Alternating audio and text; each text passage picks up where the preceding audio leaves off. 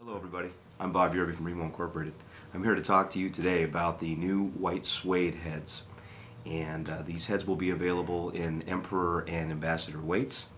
And the inspiration behind the white suede drum head was the smooth white head. And the beauty of the smooth white head is its beautiful mid-range. And the company that made us aware of this range this drum head produces is the Pearl Company, and Pearl down in Japan have been using these for years, and you know, they're really behind it because they love the sound of it. And so looking at the way that the head is manufactured from a technical aspect is that you can see that the head basically is a texture. All right, so we call this textured sound technology.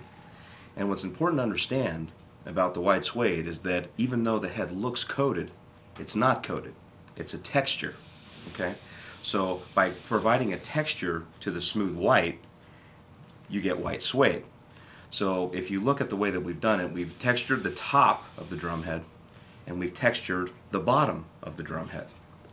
Now, to give you a more technical analysis of how we did this, I'll go ahead and cut this open for you to see.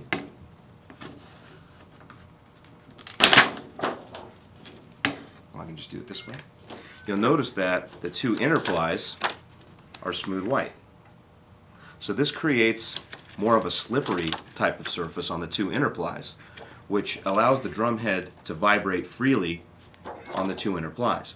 Now, the contact points of the drum head being the bearing edge, which is going to sit on the inside of the collar, lands on a treated surface.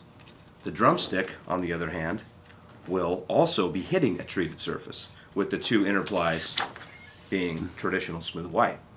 Okay, so that enables the drum head and the drum sound to have those big mid-range that smooth white produces, but it also has the clarity and the sustainability because of the slip on the inner two plies. Okay, so that is the technology behind white suede. The Ambassador version will be a treated top and an untreated bottom. Okay, so the untreated bottom will be sitting on the bearing edge, the treated side will be sitting on the top.